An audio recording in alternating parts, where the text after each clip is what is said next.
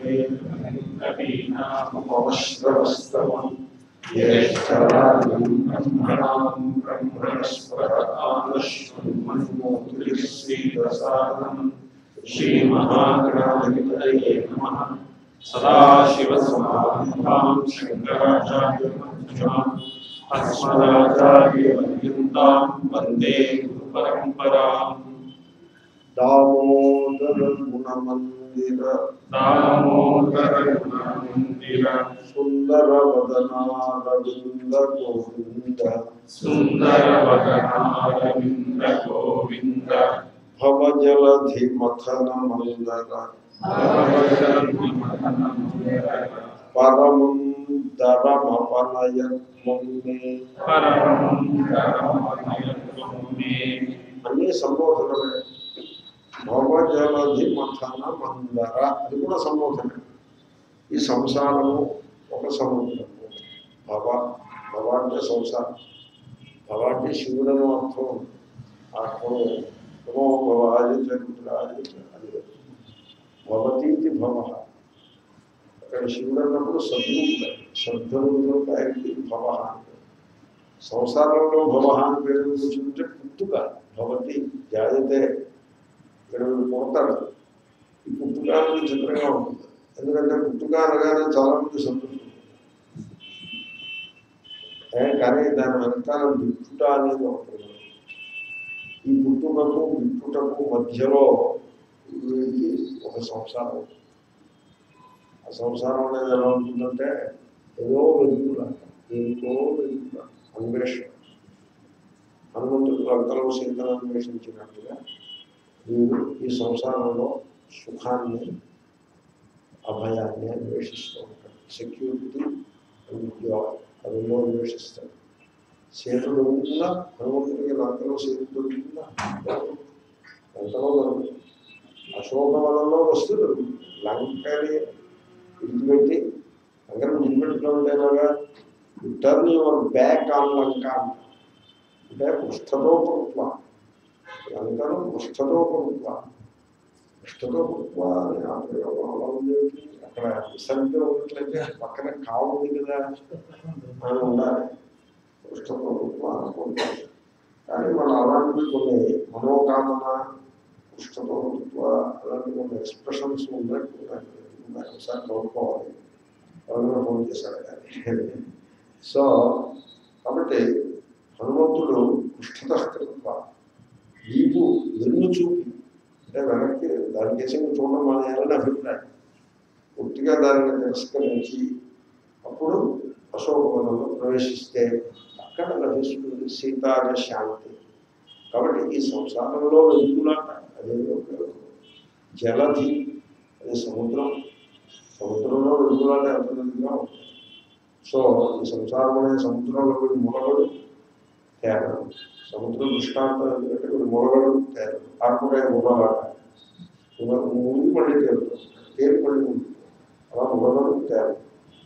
ఆ సంసారం అలా నడుస్తూ అంతిమంగా జరా మరణం. ఈ జరా అనేది ఎలా ఉంటుందంటే ఎంతటి వాడికైనా నిరుత్సాహాన్ని కలిగిస్తుంది. ఎంతటి వాడికైనా ఎంత గొప్ప అధికార సంపద గలవాడైనా నేర్చుకుంటాడు. ఎంత డబ్బున్నవాడైనా వేలమొహం వేసేస్తాడు జర యొక్క ప్రభావం కూడా. సో హాలీవుడ్ స్టార్స్ వాళ్ళు కూడా కోట్లు ఉంటాయి, కానీ ఆ జర ముందు తల వచ్చేస్తారు. సో వ్యాధి కూడా అలాంటిదే. జన్మ మృత్యు మధ్యలో ఉంటాయి. జర, వ్యాధి, దుఃఖదోషానుదర్శనం గీత. కాబట్టి ఈ సంసారంలో వీళ్ళు పడుకుంటూ ఉంటారు భవజాలకి.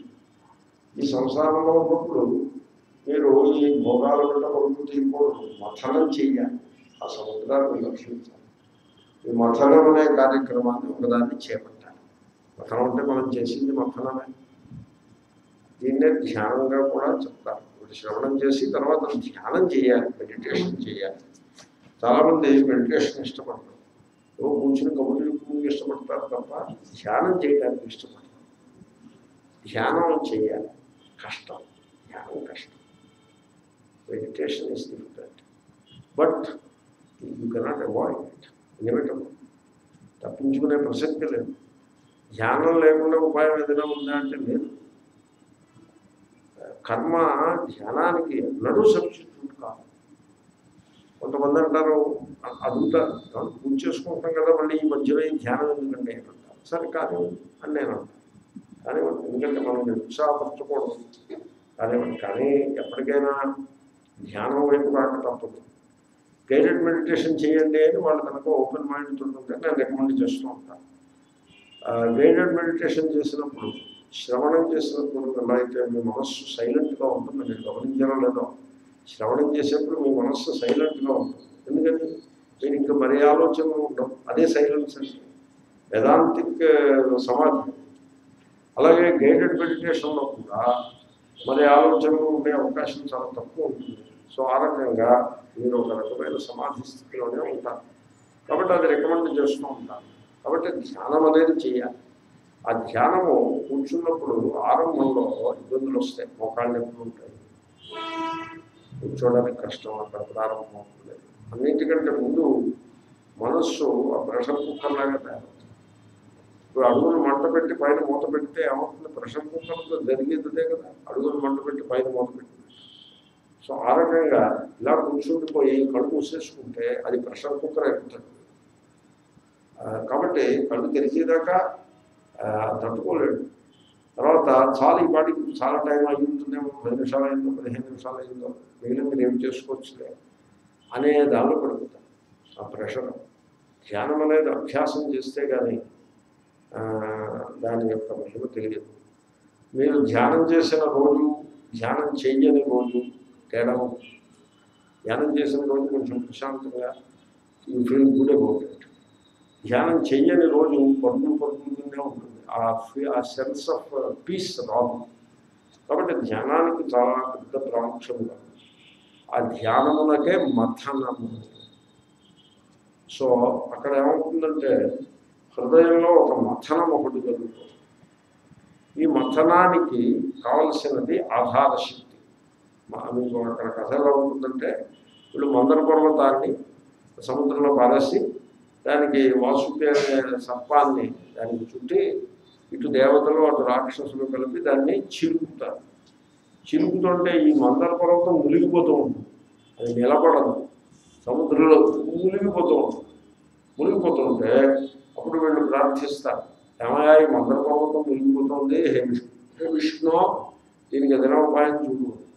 ఉపాయం చూడంటే ఇంకే ఉపాయం లేదు, నాకు ఎప్పటి నుంచి భాగవతంలో చెప్పారులా, నాకు ఎప్పటి నుంచో వీపు గోక్కోవాలని కోరుతుంది, గోక్కోలేకపోతున్నాను. వీపు గోక్కోవడం అన్నది అది సంభవం కాదు. ఎవరో ఒకళ్ళు వీపు గోకాలి, అది ఎవరికి వాళ్ళు గోక్కోవడం విష్ణువుకైనా సమస్య. లక్ష్మీదేవులు వీపు గోకమని అడిగితే ఆవిడ తీసుకుంటుంది. కొన్ని పెద్ద అడిగాడు హెల్ప్లెస్ అయ్యి అడుగుతాడు కదా, కొన్ని అడిగాడు కదా, పోనీ కొంచెం హెల్ప్ చేద్దామని అనుకుంటారా? విసుక్కుంటారు. విసుక్కుంటే కొంచెం సెన్సిటివ్ మైండ్, సెన్సిటివిటీ లేనివాడు గొంట స్వాధ్యాయి మళ్ళీ మళ్ళీ అడుగుతూ ఉంటాడు. సరే మీరు బాధపడలేక వాళ్ళు వచ్చి కోరుకుంటారు. కానీ కొంచెం సెన్సిటివ్గా ఉన్నవాళ్ళు ఇంకా అడగరు, ఒక్కసారి అడుగుతాడు. అడిగినప్పుడు విసుక్కుంటే ఇంకా మళ్ళీ అడగరు. విష్ణువు పరిస్థితి అదే. అంచేత ఆయన వీళ్ళు ఎప్పుడైతే వచ్చి ఈ మందర పర్వతాన్ని నిలబెట్టవాలని అడిగారో అప్పుడు ఆయనకు తోచింది ఉపాయం దొరికిందని. ఆయన ఏం చేశాడంటే కూర్మ రూపాన్ని ధరించి ఆ మందర పర్వతం అడుగులు దూరి ఆ మందర పర్వతాన్ని సరిగ్గా నడుములో తను ఎక్కడ చేయి వెళ్ళదో అక్కడ ఉండేట్లాగా దూరి కూర్చున్నాడు. వీళ్ళు ఇలాగ తిప్పుతుంటే ఇంతకాలానికి నాకు యోగ తీరిందిరా భగవంతుడు ఆయన అక్కడ విశ్రాంతిగా ఉన్నాడు ఆ మందర పర్వతానికి. భాగవతంలో అలా వర్ణించారు, మీరు వెరిఫై చేసుకోవచ్చు కావాల్సి. సో అది అక్కడ కథ కూర్మావతారం. అయితే కూర్మావతారము అనే మాట రాగానే భగవద్గీతలో ఒక శ్లోకం ఉంటుంది. ఒకే శ్లోకం, not 2 verses, only one verse. So, yada samharate chayam పూర్వంగానేమ సర్వశ ఇంద్రియాణీంద్రియార్థేభ్య తస్య ప్రజ్ఞా ప్రతిష్ఠిత. ఇది రెండో అధ్యాయంలో ఉంది. 21వ శ్లోకం. స్థిత ప్రజ్ఞ లక్షణాల్లో స్థితప్రజ్ఞుడు అనగా ఎవరు అంటే నువ్వు పూర్వము వలె ఉండవు. స్థిత అంటే స్థిర అని అర్థం. స్థితప్రజ్ఞుడు ఒక ఎక్స్ప్రెషన్. దానికి అర్థం స్థిర ప్రజ్ఞుడు, స్థిరమైన ప్రజ్ఞ గలవాడు. ఎవడు వాడు అంటే ఎవడైతే తాబేలులాగా జీవిస్తాడో వాడు. తాబేలు ఏం చేస్తుందంటే ఎవరైనా ఇన్సెక్యూరిటీ భయం వచ్చినప్పుడు ఇన్సెక్యూరిటీ ఫీల్ నడిచి వెళ్తూ ఉంటుంది. ఇన్సెక్యూరిటీ ఫీల్ అయినప్పుడు నేను మొన్న ఒక నేషనల్ జియోగ్రాఫిక్ వాళ్ళ ప్రోగ్రామ్ చూశాను. నేషనల్ జియోగ్రాఫిక్ చూస్తే తాబేలు వెళ్తుంటే ఈ ముంగిసలు డజన్ ముంగిసలు అవి ఆహారం కోసం వెతుకుతున్నాయి. వెతుకుతూ ఈ తాబేలు కనపడిన వెంటనే టపటపడప ఆ తాబేలు దగ్గరికి వెళ్ళి అది వెంటనే ఏం చేసిందంటే తాబేలు యొక్క లక్షణం ఏంటంటే దానికి థ్రెట్ అంటే భయం కలిగినప్పుడు భయహేతు ఉన్నప్పుడు అది పారిపోదు, అటాక్ చేయదు. ఆ రోజు చేయదు. సాధారణంగా మనిషి ఎలా ఉంటాడు, లోపల భయం వచ్చినప్పుడు ఎదరవాళ్ళని అటాక్ చేస్తాడు. ఈ అటాక్ చేసి వాళ్ళందరూ భయస్వభావం అనమాట. వాళ్ళు లోపల భయపడి పైకి అటాక్ చేస్తారు. నెంబర్ 1. నెంబర్ 2 లేదా పారిపోతాడు. అటాక్ చేసేటువంటి అవకాశాలు ఉంటే అక్కడి నుంచి తాబేలు అటాక్ చేయదు, పారిపోతుంది. ఈ ముంగిసలు వచ్చినప్పుడు తాబేలు ఏం చేస్తుందో తెలిసినా అది నడుస్తున్నది అలా ఫిక్స్ అయిపోయింది. కథలో మానేస్తుంది. ముంగిసలను అటాక్ చేయదు, తనని తాను ప్రొటెక్ట్ చేసుకోండి, పారిపోతుంది. అది పారిపోగలదు, తాబేలు వేగంగా పరిగెడుతుంది, కానీ అటాక్ చేసినప్పుడు మాత్రం పారిపోతుంది. ఇది మనం నేర్చుకోదగ్గ లక్షణం. మనకి జీవితంలో ఏదైనా ఒక భయహేతు ఎదురైనప్పుడు అంటే ఒక ఆపద తారసిల్లినప్పుడు మనం దాన్ని అటాక్ చేయకూడదు. ఇలా జరగడానికి వీలు లేదు, హౌ కెన్ ఇట్ బి అని మీరు అటాక్ చేసి ఒంట్లో వెళ్ళకూడదు. రియాక్షన్ అంటారు. రియాక్షన్ చేయకూడదు, పారిపోకూడదు. అక్కడ నిలబడాలి, కామ్గా నిలబడి తనలో తాను సైలెంట్గా ఉండిపోయి అప్పుడు రెస్పాన్స్ వస్తుంది. మీరు ఇవ్వక్కర్లేదు, రెస్పాన్స్ వస్తుంది. What ever comes that will be response. ఆ తాబేలు లక్షణం. తాబేలు ఏం చేస్తుందంటే అది ముంచేసుకుంటుంది, ఉపసంహారం చేస్తుంది. ఎలా సంహరతే చాలు. సంహరతే అంటే ఉపసంహారం చేస్తుంది. ఎలా ఉపసంహారం చేస్తుంది? 4 కాళ్ళు, తోక, తల, 6 ఉపసంహారం చేస్తుంది. అలాగే మనం కూడా 5 ఇంద్రియములు, మనస్సు, ఈ 6 కూడా సంసారం నుంచి ఉపసంహారం చేసేయాలి. అంటే సంసారంలో ఉన్న వాటి కేసు చూడడం మానేయాలి, సంసారంలో ఉన్న వాటిని వినడం మానేయాలి. అంటే ఫోన్ కట్టేయాలి, చూడడం మానేయాలి, అంటే కళ్ళు మూసుకోవాలి. ఏకాంతంలో ఉండి మాకైతే ఏం చేస్తారు, ఇంకొకళ్ళ జనం మధ్యలోకి వెళ్ళడం మానేసి మీరు ఏకాంతంలో ఉండడం, ఫోన్ కట్టేయడం, చూడడం మానేస్తారు, వినడం మానేస్తారు. ఈ ఆఘ్రానికి అగరబత్తీలు ఇవి మానేయాలి. ధ్యానానికి అగరబత్తి పడదు. అసలు అగరబత్తి ఆరోగ్యానికే మంచిది కాదు. మీరు గమనించండి. ఉంటే మేము అగరబత్తీలు వెలిగిస్తూ ఉండడం అది పద్ధతి కాదు. ఆస్మాటిక్ ప్రాబ్లమ్స్ వస్తాయి. దేవుడి కోసం వెలిగిస్తే వస్తాయో రావో అంటే వస్తాయి. నేచర్స్ లా అన్నది. ఇప్పుడు ఒక ఆయన చక్కెర పొంగలి బాగా భోజనం చేస్తుంది, డయాబెటీస్ వస్తుంది, జాగ్రత్త అన్న కాదండి. దేవుడి ప్రసాదం వస్తుంది, దేవుడి ప్రసాదమైనా కూడా వస్తుంది. when you are not supposed to eat it, దేవుడు అంతా దేవుడి ప్రసాదమే. why don't you understand? అంతా దేవుడి ప్రసాదమే. ఇప్పుడు ప్లేట్ ఇడ్లీ ఎవడో హోటల్ నుంచి పట్టుకొస్తాడు, దేవుడి ప్రసాదం అది. why don't you understand that point? ఈ ప్రసాదాలు అమ్మడం కొనడం అనేటువంటి ఈ ప్రాబ్లం ఇస్ ఎక్కడో మాట వలసింది. సత్యనారాయణ పుస్తకంలో రాశాను. ఏ ప్రసాదం లేకపోతే ఏదో ఉంది, తింటే పుణ్యం అని మాట అక్కడ ఒక్కటే రాశాను, ఇంకెక్కడా రాయలేదు. అది స్కాంద పురాణే. మీరు స్కాంద పురాణం తీసి చూస్తే సత్యనారాయణ కాంతి కనపడదు. You cannot find it. Skanda పురాణే రేవాఖండే చతుస్త్రింశతమోధ్యాయ అంటారు. చతుస్త్రింశతమ అంటే మీకు తెలియదు, మీరు ఎవరు అడగాలి. అంటే 34 అని అర్థం. 34 43 నాకు గుర్తులేదు. అయితే 34 లేకపోతే 43. మీరు స్నాన పురాణం రేవాఖండం తీసి ఆ 34 43 చెక్ చేయండి, ఇది ఉండదు అక్కడ, ఇంకేదో ఉంటుంది. కాబట్టి ఊరికే ప్రసాదం గురించి అల్లరి చేయటం, గడబడి చేయటం సందర్భమే లేదు. You will get it. Therefore withdraw. Withdraw నోరు కట్టేసుకోవడం అలవాటు చేసుకోవాలి. నోరు కట్టుకోవాలి, నోరు కట్టేసుకోండి. ఆకలిగా ఉంటుంది 5 గంటలు, ఏదో పొడిలో అనిపించిన సంగా మంచిగా తాగేసుకొని మూసుకుంటుకోవడం. ఆ తర్వాత కావలిస్తే ఇంకో గంట పోయిన తర్వాత మంచిగా తినిపోవడం. ఆ ప్రసాదం లేదు, భగవద్గీతలో ప్రసాదం అది లేదు.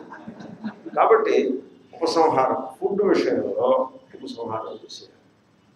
గంధము ఉపసంహారం. అగరబత్తీలో ఒకవేళ ఉంటే పిచ్చిగా వెలిగించుకుంటే ధ్యానానికి పనికిరావు. యోగా పీపుల్ అగరబత్తి వెలిగించడం మీకు తెలుసా? అగరబత్తి అంటే కర్మకాండలో భాగమైనది. Yoga people they don't go for అగరబత్తి అంటారు. తర్వాత అసలు యోగా పీపుల్కి హృదయంలో ఉంటాడు దేవుడు. అగ్నిర్దేవో ద్విజాతీనా మునీనాం హృదయ దైవతం ప్రతిమా స్థూల బుద్ధీనాం సర్వత్ర విదితాత్మనాం మనుస్మృతి కాదు, మను మహారాజు చెప్పాడు అలా. కాబట్టి ధ్యానానికి అగరబత్తి అవసరం లేదు. సో ముక్కు విచిత్ర. తర్వాత క్రీములో రాసుకొని ధ్యానం చేయకూడదు. స్నానం చేసి ధ్యానం చేసి అలవాటు వాళ్ళు స్నానం చేసి ధ్యానం చేసి క్రీమ్ రాసుకోవాలి. క్రీమ్ అవసరం అవుతుంది అప్పుడప్పుడు. ఈ వెదర్కి స్కిన్ బాగులేదు, ఏదో క్రీమ్ రాసుకుంటారు. ఆ క్రీమ్లో ఏదో పెర్ఫ్యూమ్ ఉంటుంది. కాబట్టి ధ్యానం అయిన తర్వాత రాసుకుంటే ఈ పెర్ఫ్యూమ్ అడ్డు రాకుండా. సో 5 ఇంద్రియములను డ్రెస్ లూజ్గా ఉండాలి. స్పర్శేంద్రియం కూడా మీకు అడ్డు రాకుండా లూజ్ క్లోత్స్ అంటే పంచ లేకపోతే పైజమా అలాంటిది ఏదైనా వేసుకుంటే బాగుంటుంది. లూజ్ క్లోత్స్, లూజ్గా ఉండే షర్ట్, సో దట్ స్పర్శ మీకు అడ్డు రాకుండా. 5 ఇంద్రియములు విత్డ్రా చేసి మనస్సును సైలెంట్గా పెట్టుకోవాలి. చూపు ఏకాగ్రంగానే అంటే ఒకే పాయింట్ మీద ఉండడం, లేదా ఆ ఒక పాయింట్ కూడా లేకపోతే సైలెంట్ పెట్టుకోవాలి. దీన్ని మథనము అంటారు. మథనం ఎందుకైంది? మీరు ఏకాగ్రం చేయాలనుకుంటే 10ంటికి పోతుంది మనస్సు, 10 మీదకి పనిచేస్తుంది. అప్పుడు మళ్ళీ దాన్ని వెనక్కి లాక్కున్నాం, అదే మథనం.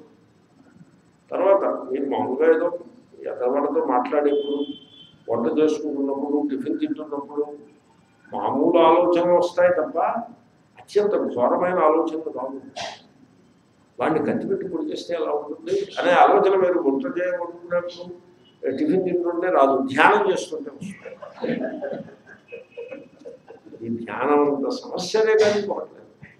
మీరు మామూలుగా పాఠానికి వస్తున్నారనుకోండి, ఘోరమైన ఆలోచనలు రావు, మామూలు ఆలోచనలుగా వస్తాయి. కానీ ధ్యానాన్ని కూర్చుంటే మీకు చెప్పశక్యం కాని ఆలోచనలన్నీ వస్తాయి. చెప్పశక్యం కాదు ఆలోచన అంటే ఆ వాసనలు ఏవో ఉంటాయి. ఆ వాసన ఒకదానికి ఒక లక్షణం అలా ఏవో వస్తాయి. వాటి లాజిక్ ఏమో కూడా ఉంటుంది. మోస్ట్ ఇల్లాజికల్ థాట్స్ అన్నీ వస్తాయి. తర్వాత మంచి థాట్స్ వస్తాయి, చెడ్డ థాట్స్ వస్తాయి. మంచి థాట్స్ ధ్యానానికి భంగమే, చెడ్డ థాట్స్ ధ్యానానికి భంగమే. వచ్చినప్పుడు మీ ధ్యానం చెడిపోతూ ఉంటుంది. అప్పుడు మళ్ళీ మనస్సును వెనక్కి తీసుకురావాలి. ఇదే మతం. మంచి థాట్స్ అంటే దేవతలు, చెడ్డ థాట్స్ అంటే రాక్షసులు. 2 ఉంటాయి. దేవతలు ఒక్కళ్ళతోటి మొత్తం ఉండదు, దేవతలతోటి రాక్షసులతోటి కలిపే ఉంటుంది మొత్తం. మీకు ఈ పాఠాలు ఇవన్నీ వేస్టేబుల్ సినిమా చూస్తే బాగుంటుందో దాటి ధ్యానంలో వస్తుంది. పాఠాలు చదువుతుంటే చూసారు. కాబట్టి ఆ మథనం జరగాలి. మథనానికి మందరము ముఖ్యం. మందరం ఏమిటి? ఆధార శక్తి. అక్కడ సింబాలిజంలో మందరము అంటే ఆధార శక్తి. మథించడానికి స్థిరంగా ఉండాలి కదా, ఆ స్థిరంగా ఉండేది ఆధార శక్తి. ఆధార శక్తియే మందరము అనే దాని చేత సూచించబడుతుంది. ఆధార శక్తి అంటే ఏమిటో తెలుస్తుందండి. మీరు ధ్యానానికి ఇలా నిటారుగా కూర్చోవాలి. ఇలా మామూలుగా నడుము వచ్చి కుర్చీలో కూర్చున్నట్టు కూర్చోవాలి. ఇలా నిటారుగానే కూర్చోవాలి. నడుము నొప్పిని అనకూడదు. కావాలి, అభ్యాసం చేయాలి. మరి పాఠం చెప్పేప్పుడైనా అనుకుంటే ఈ ప్రిన్సిపల్ థియరీ అయినా మీరు ఒప్పుకోకపోతే ఇంకా ప్రాక్టీస్ ఎప్పుడు ఒప్పుకుంటారు? పాఠంలో ఇంకా నలుగురులో లేవు ఇలా పెట్టాలని అనుకుంటాడు. యూ ట్రై అంచేతనే దాన్ని మథనం అన్నారు. అలా కూర్చుంటే ఇంకా మథనం ఏముంది దాంట్లో? కూర్చోగానే ఏవో ఇష్యూస్ వస్తేనే మథనం. ఓకే, నడుము నొప్పి వచ్చింది, మళ్ళీ ట్రై డోంట్ గివ్ అప్. అలా నిటారుగా కూర్చోవాలి. కూర్చుని ఇక్కడ ఆధార శక్తి అంటే ఏంటో తెలుసు, మీరు అభ్యాసం చేస్తే తెలుస్తుంది, మీకు వాటికి తెలిసే ఉంటుంది కూడా. అస్సలు దేహంలో ఏ కదలిక ఉండదు, దాని మీద ఫోకస్ పెట్టాలి. నో మూమెంట్ ఇది దెన్ నో బిహోల్డ్, మనస్సు కూడా కదలదు. మీరు ట్రై చేసి చూడండి, దేహంలో కదలిక ఉండదు, మనస్సు కదలదు. అది ఆధార శక్తి. అంటే వెన్నెముకను నిటారుగా పెట్టడం కారణంగా తర్వాత ఓంకార ధ్యానం కూడా ఆధార శక్తి అవుతుంది. ఓంకార ధ్యానం అంటే అలాగా ముందు నిటారుగా కూర్చుని మెల్లగా లోతుగా గాలి పీల్చి మెల్లగా దీర్ఘమైన ఓంకారంతో విడిచిపెట్టుట, అది ఆధార శక్తి. ఆధార శక్తి ఏం చేస్తుందంటే, మీరు ఓంకార ధ్యానం చేసినట్లయితే మనస్సు స్వచ్ఛంగా ఆరోగ్యకరంగా ఉంటుంది, దేహం ఆరోగ్యంగా ఉంటుంది. ఆ ప్రాణాయామం కూడా ఇన్వాల్వ్ అయి ఉంటుంది దాంట్లో. అది ఆధార శక్తి. ఓంకారం నడుము నిటారుగా పెట్టుట, లోతుగా పీల్చుట, మెల్లగా విడిచిపెట్టుట, ఓంకారంతో విడిచిపెట్టుట, స్థిరముగా ఉంట, ఇది ఆధార శక్తి యొక్క లక్షణాలు. ఈ సందర్భంలో మీకు మనస్సులో ఏమొచ్చి ఆలోచన వచ్చి ఆ ఏకాగ్రత చెడిపోయిందనుకో, అప్పుడు ఏం చేయాలి? ఆలోచనలు, ఏ ఆలోచనలు వస్తే ఆలోచనలను ఈశ్వరుడికి సమర్పించాలి.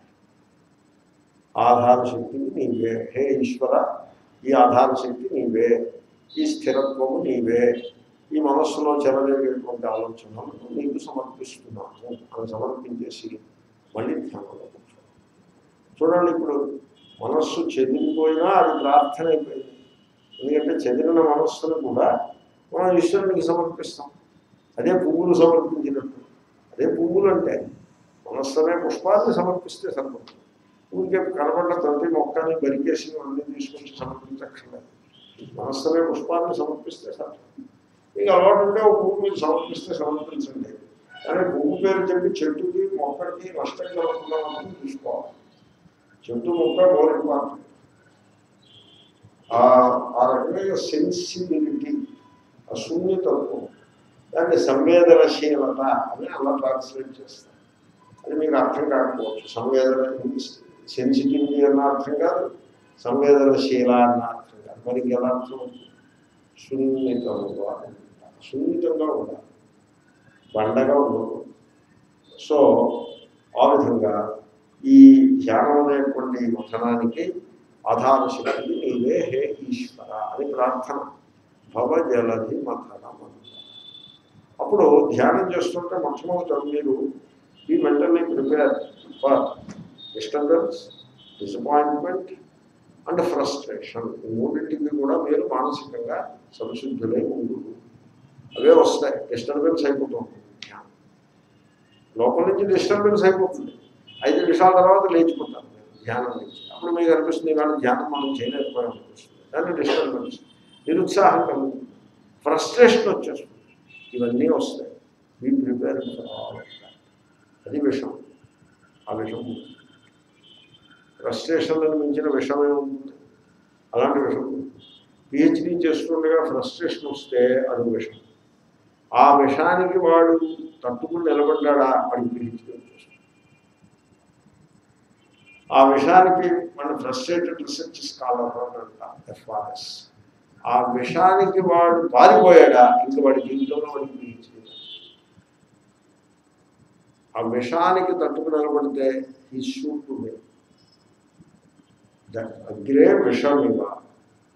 అది ఈ మథనం అనే దానికి దృష్టాంతం. జలధి మథన మంద. తర్వాత మీకు ఎప్పుడైతే ఇలాగ ఏకాంతంగా ధ్యానం చేస్తారో శాంతి లభిస్తుంది. ఆ శాంతిలో ఒక ఆనందం లభిస్తుంది, ఒక గుడ్ హ్యాపీనెస్. అది కూడా మీరు పట్టుకోకూడదు, దాన్ని కూడా సమర్పించాలి. ఆ ఆనందాన్ని కూడా సమర్పించాలి. ఏది మంది కాదు. ఆఖరికి you should not try to enjoy the meditation. Meditation enjoy కూడా చేయదు. మెడిటేషన్ ఎంజాయ్ అంటే అది మళ్ళీ హఠయోగం. వాళ్ళు ఎంజాయ్మెంట్ కోసం మెడిటేషన్ చేస్తారు. మెడిటేషన్లో ఎంజాయ్మెంట్ ఉంటుంది, సిద్ధులు ఉంటాయి, ఇవి ఉంటాయి, లాభాలు ఏమో ఉంటాయి. హఠయోగం అయిపోయింది సంసారం, అది కూడా సంసారం. కాబట్టి దాంట్లో ప్రయోజనాన్ని ఏమీ అపేక్షించకూడదు. ఫలాన్ని కోరేరు అంటే అది పోయింది, అది యోగం కాకుండా. సో ఇన్ని జాగ్రత్తలు తీసుకుంటూ ఇంత సున్నితంగా మీరు ఆ ధ్యానాన్ని చేస్తూ ఉంటారు. అంటే అది కేవలం ఈశ్వరుని అనుగ్రహం చేయడమే సంభవం అవుతుంది కనుక భగవద్జలధి మథనం ఉండాలి జీవితంలో. జీవితంలో మథనం లేకపోతే వాళ్ళు పైకి రాదు. మథనం ఉండాలి. ఇప్పుడు బరువు ఎక్కువయ్యారనుకోండి, బరువు ఎక్కువైన వాళ్ళు దేవాళ్ళు లూజ్ సమ్ వెయిట్. మథనం ఉండాలి. మథనం ఎందుకంటే losing weight most frustrating thing. ఎందుకంటే మీరు చాలా కష్టపడితే ఓ నెల రోజులు ఓ పౌండ్లు పెట్టుకో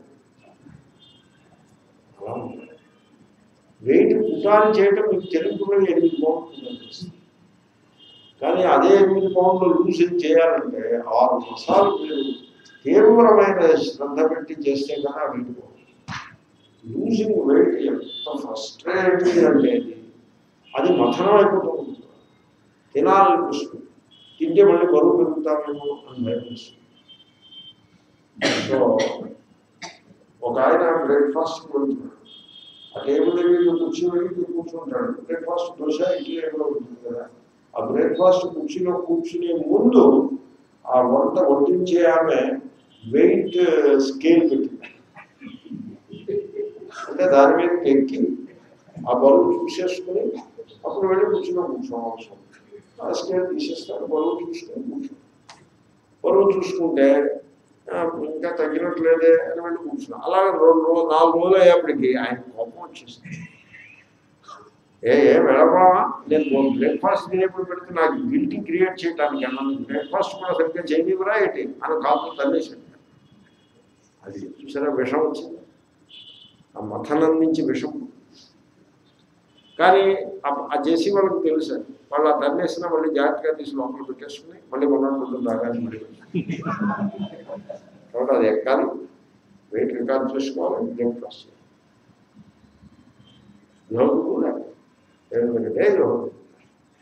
సో దట్ అట్లీస్ట్ తగ్గడం మాట దేవుడు పెరగకుండా ఉంటుంది. ఆ తర్వాత క్రమంగా తగ్గడం. ఈ మథనం అంతా కాబట్టి ఈ సాధనా మార్గంలో మథనము తప్పదు. ఈ మథనము జరుగుతూ ఉంటుంది. ఈ మథనంలో మనకు ఆధార శక్తి అంటే నిలబడాలి. ఆ మథనాన్ని విదిలిపెట్టేసి పారిపోకుండా నిలబడాలి. ఆధార శక్తి నీవే. భవజలధి మథనమంతర. నా భయమును పోగొట్టు. పరమం దరం అపనయ. భయమును పోగొట్టు. చూడండి, ఎవడు మనస్సులో భయాన్ని కలిగి ఉంటాడో అది వాడు జీవితంలో దేనికి పని. ఆధ్యాత్మిక లౌకిక జీవితంలో పనికొస్తాడు పనికిరాడో నేను ఎరగను. లౌకిక జీవితంలో నడుస్తూ ఉంటుంది, ప్రారంభ జీవితంలో పోతూ ఉంటుంది. భయస్వభావం గలవాడు కూడా బాగానే డబ్బు సంపాదిస్తారు, మేడలో కడతారు, బాగానే భోగాలన్నీ అనుభవిస్తూ ఉంటారు. ఈ లౌకిక జీవనాన్ని వ్యాఖ్యానం చేయడం చాలా కష్టం. ప్రారంభ జీవితంలో పోతుందని అనిపిస్తుంది. కానీ అధ్యాత్మ జీవనంలో మీరు భయపడ్డారంటే మీరు అధ్యాత్మ జీవనానికి అర్హులే కాదు. దేవుణ్ణి భయంతో పూజేసేవాడు వాడు కామ్యకర్మలకి పనికొస్తాడు తప్ప నిష్కామ కర్మయోగానికి అర్హుడే కాదు, అర్హత లేకుండా. ఎందుకంటే భయస్వభావం అన్నది ఈశ్వరుని ఆరాధించడంలో పెద్ద ఆటంకం. భయంతో దేవుణ్ణి ఆరాధించడం, భయంతో ఉండే మొరాలిటీ. భయం అంటే ఇప్పుడు వీడికి అబద్ధం చెప్పే అలవాటు ఉంటుంది, కానీ అబద్ధం చెప్పారని తెలిస్తే పీకేస్తారు, రెక్కేస్తారు. అందుకోసం చెప్పాలి. అందుకోసం జాగ్రత్తగా ఆలోచించుకుని ఇంకా పట్టుకోవడానికి ఛాన్స్ లేనప్పుడే అబద్ధం చెప్తాడు. పట్టుకుంటే పీకేస్తారని చెప్పేసి చెప్పాలి. అది ఒక భయంతో సత్యాన్ని పలుకుతాడు. అలా కాకుండా సహజ స్వభావము చేతనే నేను అసత్యమును పలకడం నాకు ఇష్టం లేదు, ఐ డోంట్ లైక్ ఇట్. నేను చెప్తే సత్యం చెప్తాను, నోరు మూసుకుంటా, అసత్యం మాత్రం నేను చెప్పను అనే సహజ స్వభావం, అది మొరాలిటీ. కాబట్టి ఈ మొరాలిటీ ఎక్కడి నుంచి వచ్చింది? వివేకం నుంచి పుట్టిన మొరాలిటీ. నీతి నియమము వివేకం నుంచి పుట్టింది. ఆ నీతి నియమం ఎక్కడి నుంచి వచ్చింది? భయం నుంచి పుట్టింది. భయం నుంచి పుట్టిన మొరాలిటీ, దానికి రిలీజియస్ మొరాలిటీ అని కూడా అంటారు. ఆ మొరాలిటీని జర్మన్ ఫిలాసఫర్ నీష్ అన్నవాడు చాలా చెండాడి పెట్టాడు. తునాతునకుల కింద చెండాడి పెట్టాడు. క్రిస్టియన్ మొరాలిటీ అంటారు. అక్కడ క్రిస్టియానిటీని బట్టి వచ్చిన మొరాలిటీ. ఇక్కడ మనకి ఉన్నటువంటి మొరాలిటీ రిలీజియస్ మొరాలిటీ అంటే ఏమిటి? నువ్వు కనుక వరుసగా 7 రోజులు ఈ పూజ చేయకపోతే నేను ఎత్తుకుని పిడుగుకుంటుంది అని ఉంటుంది. అక్కడ వీడు అందుకోసం చేస్తాడు. పూజ చేసి ఈ వారం రోజులు పూజ చేసి టైంలో నీవు కనుక భోజనం కడుపుకుండా చేస్తే నీకు పూజ అంతా వేస్ట్ అయిపోతుంది. కాబట్టి భోజనం కడుపుకుండా మానేస్తాను. ఏదో భయం పెట్టడం. ఇంకా ఇలాంటివి చూస్తే ఆశ్చర్యం వస్తుంది. లలితా సహస్రనామం చదివి ఉత్తరపీఠకి చదవకపోతే ఈ చదివిందంతా వేస్ట్ అని భయం పెట్టారు. తన భగవద్గీత అలా ఉండదు. తర్వాత ఖడ్గమాల స్తోత్రం చదవకపోతే నీకు నరకం వస్తుంది. లలితా సహస్రం చదివి ఖడ్గమాల చదవకపోతే నరకం వస్తుంది. ఖడ్గమాల నాకు అసలు ఖడ్గం ఉందా బాబు అన్నాడు అనుకోండి. అప్పుడేమవుతుంది? తర్వాత గాయత్రి మంత్రం చేసి ముద్రలు చూపించకపోతే నరక పాపస్య ఏముంది? అనుష్ఠుప్పు నరకే పటే అయిపోయింది. అనుష్ఠుప్పు అంటే అర్థం ఏంటో తెలుసునండి. టుప్ అని చెప్పచ్చు శ్లోకం. దాన్ని అనుష్ఠుప్పు అంటే అంత తేలిగ్గా టుప్ చిటిక వేసినట్టుగా శ్లోకం చెప్పచ్చు. ఓ స్వామీజీ కారులో వచ్చారు. ఎవరో ఆయన సొంతకారు ఏం కాదు. ఈ రోజుల్లో స్వామికి సొంతకారు కూడా ఉన్నాయి. కానీ ఆయనకి సొంతకారు కాదు పాపం. ఆయన కారు ఎక్కొచ్చారు.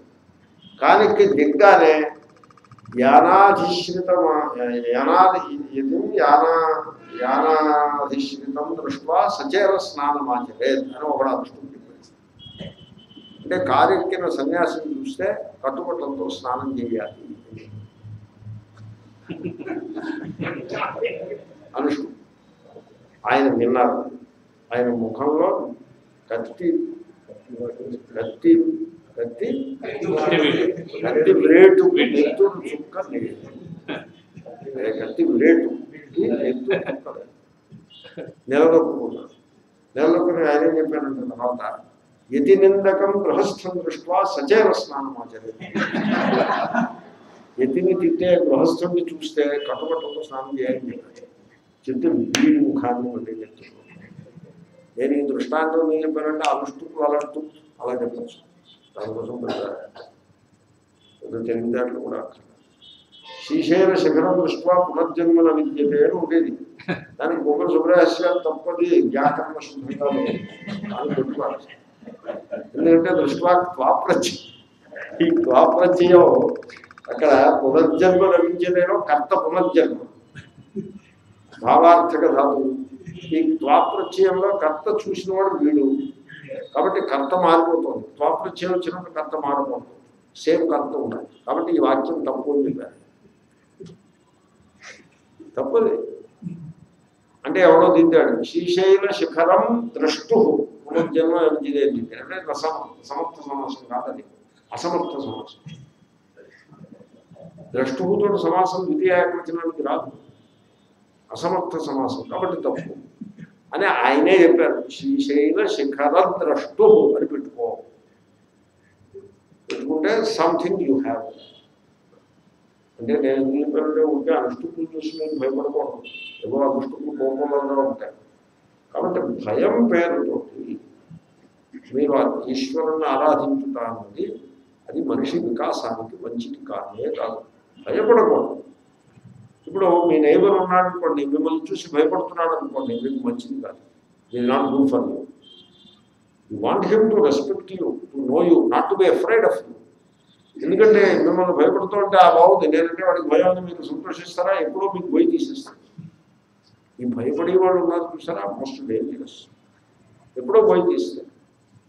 కాబట్టి భయము మనిషి యొక్క హృదయాన్ని బానిసగా మార్చేస్తుంది. భయపడవద్దు. నో భయం.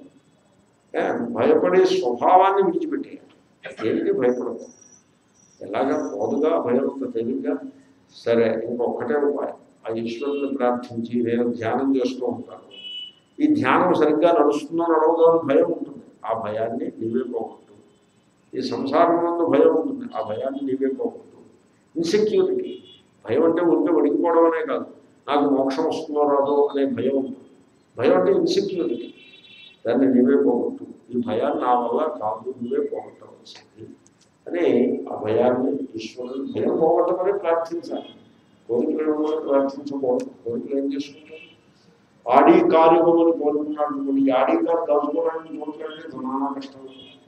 ఆ సికింద్రాబాద్ ఆడి కారు నడుపుకోవడం ఇట్స్ మనుషులు. ఆడి కారు నడపకూడదు. సికింద్రాబాద్ నడపకూడదు. నేను ఒకసారి సైకిల్ తుడుచుకుంటున్నాను. సైకిల్ శుభ్రంగా తుడుచుకుంటున్నాను. ఫ్రంట్ వీల్ అంతా తుడిచేశాను. ఈ ఫోర్త్ పార్ట్ తుడుచుకోవడానికి రెడీ అవుతుంటే నాకు మా అమ్మగారు ఏదో కొంచెం చెప్పారు, అదే పొట్టుకెళ్ళి తీసుకురావాలని చెప్పారు. వర్షాలు పడ్డాయి, రోడ్డు బురద బొమ్మగా. ఈ తుడుస్తున్న ఆ పని టక్కుమని మానేసి, అప్పుడు ఇంకా వాళ్ళు ఎవరో అయితే తుడుస్తూ సగం మానేశారు. ఎందుకంటే అవసరంతో రావాలని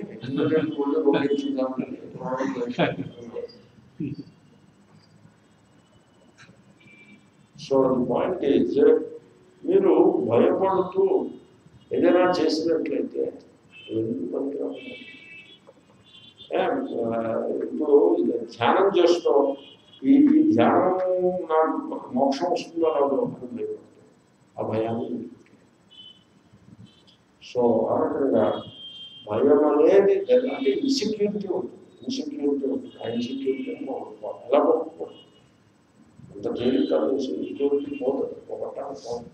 ఎందుకంటే ఇప్పుడు భయానికి అలవాటు ఉంటుంది. రిలీజియస్ ఫియర్ చాలా డేంజరస్ ఫియర్. రిలీజియన్ చిన్నపిల్లలకి భయాన్ని నేర్పుతారు. పనులు అదిగో పిల్లి పీకేస్తుందని భయపెట్టి నిద్రపోతుంది. మీరు శివాజీ మహారాజు కథ విన్నారు. అక్కడ కథ ఏంటంటే, జియాబాయి శివాజీని పెంచేప్పుడు తను నియమాన్ని పాటించింది. పంచాధికారం చెప్పింది, భయపెట్టవద్దు, భయం నేర్పవద్దు. సింహాన్నైనా సరే పట్టుకుని నేను జూలు పట్టుకుంటాను అని ఉండాలి తప్ప భయం అనేది అసలు మీరు పిల్లలకి నేర్పవద్దు అని జియాబాయి చెప్పింది. శివాజీకి ధైర్యాన్ని నూరుకొస్తుంది. మన వాళ్ళు ఏం చేస్తారు? భయాన్ని నూరుకొస్తారు. రిలీజియస్ ఫియర్ కనుక. రిలీజియస్ ఫియర్ అనేది వెరీ డేంజరస్ ఫియర్. దేవుడి పేరు ఎందుకు పెట్టుకుంటారో తెలిసిన భయం కారణంగా దేవుడు పెట్టుకుంటారు. వాడు శిశువు పుట్టాడు అనుకోండి, వాడికి నాగవేర వెంకట సత్య ఇలాగ ఎందుకు తెలిసిన అవుట్ ఆఫ్ ఫియర్. మా అమ్మగారికి ఫియర్ కారణంగా ఓ పేరు పెట్టుకున్నారు. వేరంటుంది. వేరంటే వేరవద్దు. హర్షరభ అది వేరాకాండం వచ్చింది. సరే, వెంకట బాలాజీ, నాగఫణి అయితే ఫణి, నాగఫణి రెండు ఒకటే. అంటే ఇంకా చాలదనమాట. భయం అంటే ఇద్దరు ముగ్గురు భయం కాదు. నాగ, ఫణి, కామ, కామేశ్వర. కామ భయం మాట నిజాన్ని సింపుల్ పేరు పెట్టవచ్చు కదా. చక్కటి వైదికమైన నామధేయం కానీ శుభ్రమైన పిలిచిగా పిలవగానే హృదయం పవిత్రమైంది. రామాను పేరు పెట్టచ్చు, కృష్ణాన్ని పేరు పెట్టచ్చు. కృష్ణాన్ని పేరు పెట్టి కిట్టడు పిలవచ్చు. కృష్ణాన్ని రామాన్ని మా ఊళ్ళో రైతు ఉన్నాడు. అతను అందరూ కిట్టడు. నేను ఒక్కడే ఏమో కృష్ణ అనిపించింది. నేనే ఒక్కడే అతను ఆశీర్వాదం ఎవరు కనిపిస్తుంది. అతనికే తెలియదు తన పేరు కృష్ణ. కాబట్టి ఫియర్, నో ఫియర్ పోవాలి. అభయం అన్నది అసలు ఫియర్ మీద చాలా చెప్పచ్చు. Fear it's a sin to have fear. Fear insecurity కానీ పోదాం. కాబట్టి శరణ. దామోదర గుణమందిర సుందర వదనానంద గోవింద ఎప్పుడైనా భయం వేసినప్పుడు, నేను ఒంటరిగా వెళ్ళినప్పుడు భయం వేసినా, లేకపోతే భవిష్యత్తులో ఏమవుతుందో అని భయం వేసినా, ఏదో రోగాన్ని గురించి దేవతలో రోగం తగ్గుతుందో భయం వేసినా, నాకు డెబ్యూటీస్ వచ్చేస్తుందేమో అని భయం వేసినా, ఈ మోకాళ్ళకు తగ్గవేమో అని భయం వేసినా, ఎలాంటి భయం వేసినా, మోక్షం రాదేమో అని భయం వేసినా, ఎప్పుడు భయం వేసినా ఈ శ్లోకం చదివేసుకోవాలి. ఒకసారి టైం ఉంటే 3 సార్లు, కానీ మెకానికల్గా చదవకూడదు. మెకానికల్గా 3 సార్లు పారాయణ చేసాడు, 5 సార్లు పారాయణ చేసాడు, 16 సార్లు ఎక్కడ పోతున్నా హనుమాన్ 16 సార్లు పారాయణ చేసాడు, 16 సార్లు టక్కటక్క మెకానికల్గా పారాయణ చేస్తాడు. దానివల్ల ఈ పారాయణ అనేది చూసారా, నాకు ఎప్పుడు డైలమానే. ఎందుకంటే నాకు తెలుసు, ఏమిటి తెలుసు, వాళ్ళు మొక్కలతో ప్రేమగా పారాయణ చేసుకుంటున్నారు, అక్కడ భగవద్గీత ఏదో ఉందో అలాంటిది, అందుకోసం చూసుకుంటున్నారు. మనం వాళ్ళని ఖండించి పెడితే అది ఏం ధర్మం, ఏం న్యాయం అది అని నాకు తెలుసు, అందుకోసం ఖండించాలని అనిపించదు. But at the same time I know one more thing. అదేమిటో తెలుసిన, మీరు ఏదో ఫలశ్రుతి పేరుతో మెకానికల్గా చేసే పారాయణల వల్ల మీకు ఏ పుణ్యం వస్తుందో, అదృష్ట ఫలం ఏమొస్తుందో నాకు తెలియదు, కానీ మీ మైండ్ డల్గా తయారవుతుంది. It gets blunted. మీ మనస్సు సూక్ష్మమైన ఆత్మతత్వాన్ని అవయవకు అసమర్థమైపోతుంది. కాబట్టి ప్రతిదాన్ని మీరు అలా మెకానికల్గా పారాయణ చేయడం పెట్టుకోవద్దు. పారాయణలు ఏవో కొన్ని ఉంటాయి, పెట్టుకోండి. అలాగే పారాయణలు కానివి కొన్ని మీరు పెట్టుకోవాలి. సంఖ్య ముఖ్యంగా ఫోకస్ తోటి, సైలెంట్ మైండ్ తోటి మీరు దాన్ని చదవాలి. అంటే ధ్యానం అయిపోవాలి. It must be meditative chant, not mechanical chant. Meditative chant అంటే కళ్ళు మూసుకుని భవ జలధి మథనం ఉందర. కాబట్టి సంసారంలో హెల్ప్లెస్నెస్ అది అనుభవానికి రావడానికి ఏమంత కష్టం ఉంది. హెల్ప్లెస్నెస్ మనతో ఉన్నదేగా. హెల్ప్లెస్నెస్ సంసారం అనేక రకాలుగా మనల్ని పీడిస్తూనే ఉంటుంది.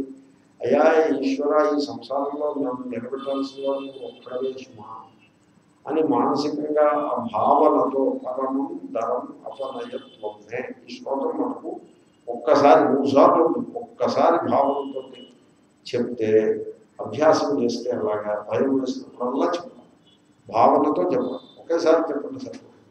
సంఖ్య ముఖ్యం కాదు, 3 సార్లు 5 సార్లు 10 సార్లు. No, meditative chant, not recitation number of times. No, meditative chant చేసినట్లయితే భయం భవజలధి మథనమందర ధరమపనయత్వం మే నారాయణ కరుణామయ శరణం కరవాణి తాపకం శరణం ఇది షట్పదీ మదీయే వదన సరోజే సదా వసతు. ఈ స్తోత్రానికి షట్పది అని పేరు. షట్పది అంటే 9. అంటే భక్తుడు 9 పెట్టుకోవాలి.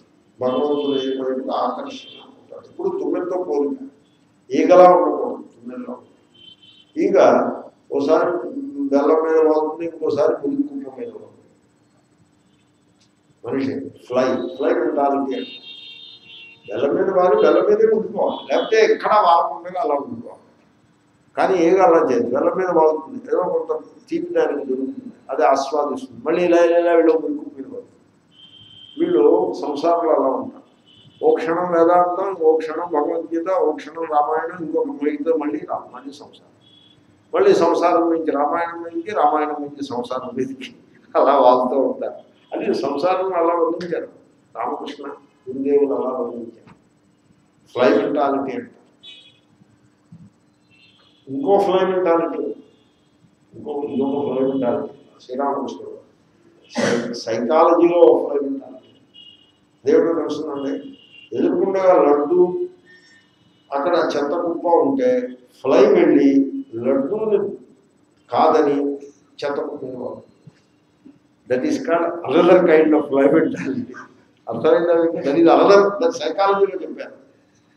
శ్రీరామకృష్ణ గురుదేవులు చెప్పిన ఫ్లై మెంటాలిటీ ఇందాక ఓసారి ఇక్కడ ఓసారి నేను చదివిన.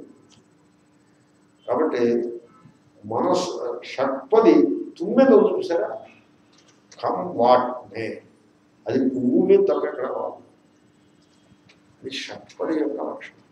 అది గీర గీర గీర గింగిర్లు కొడుతూనే ఉంటుంది, సడన్గా వాలుతుంది. ఎక్కడ వాలుతుందో తెలిసిన పువ్వు మీదే వాడుతుంది, లేకపోతే ఇంకెక్కడ వెళ్ళిపోయి తన పట్టు ఉంటుంది, తేనె పట్టు అక్కడ కూర్చుంది, దాంట్లో కూర్చుంది. దాని నుంచి బయలుదేరిందంటే పువ్వు మీదే వాడుతుంది. అలాగా సత్సంగమే ఉండాలి, ఇంక ఏ సంఘమో అక్కడ సత్సంగమే సంఘం. మనం డ్యూటీ మనం చేసుకోవడం, మనకు కావాల్సిన సంసార కార్యాలను మనం చేసుకోవడం సత్సంగము. ఓవర్, నో అదర్ సంఘ. అలా ఉంటాయి. అది షట్పది. తర్వాత 6 పదములు అనే శ్లేష దాంట్లో 6 కాళ్ళు జరుగుతాయి, 6 పదములు శ్లోకాలు. అయితే ఏ శ్లోకంలోనూ మీకు 6 పదములు అలా లెక్క పెడితే 6 ఉండవు. అంచేతనే దాన్ని ఫ్రేజెస్ అన్నారు. ఆ వృత్తం కూడా ఎలా సెలెక్ట్ చేసుకున్నారంటే ఈ 6 పీసెస్ కింద చూడవచ్చు. వృత్తం సత్యపి భేదాపదమి నాథ తవాహం నమామకీనస్వం, అలా 6 ఫ్రేజులు అలా చూడవచ్చు. కానీ ఇక్కడ మాత్రం కరెక్ట్గా 6 పదాలు ఉన్నాయి. నారాయణం కరుణామయ శరణం కరవాణి కావకం చరణం, కరెక్ట్గా 6 పదాలు. అంచేతనే ఇది షట్పది అనే ఈ షట్పది 6 పదముల వాక్యం. అదొక వాక్యం. ఈ వాక్యానికి శరణాగతి వాక్యము అని పేరు. ఈ సెంటెన్స్ ఆఫ్ సెల్ఫ్ సరెండర్. ఆ వాక్యంలో ఉందిగా మీకు కదా, అర్థం అలా ఉంది కదా. శరణం కరవాణి, కరవాణి అంటే లోట్, ఉత్తమ పురుష ఏకవచనం. అంటే నేను శరణు చేస్తానుగా అని. It's a wish. I hope that I will be able to surrender. ఎందుకంటే సరెండర్ చాలా కష్టం.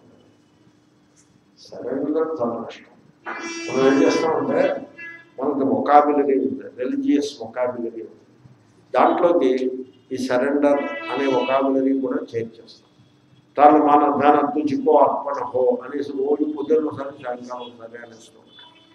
కొంచెం స్వామిజీ అంటారు, రోజు అర్పిస్తున్నాడంటే మీరు అసలు అర్పించట్లేదని ఆయన వెళ్తారు.